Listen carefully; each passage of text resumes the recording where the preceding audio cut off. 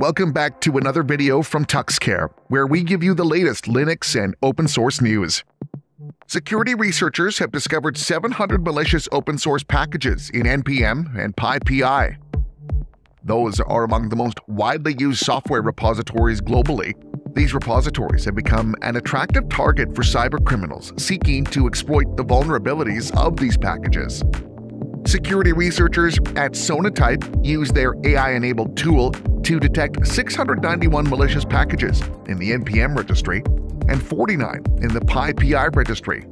One of them is No One Left Behind by the author Zalastax. The other includes over 33,000 packages by the author Infinite Ramen Universe. Fortunately, the Npm security team has taken action by removing the package No One Left Behind from the repository. This incident serves as a reminder for developers that open source packages can be vulnerable to security threats. If you want to learn more, be sure to like and subscribe.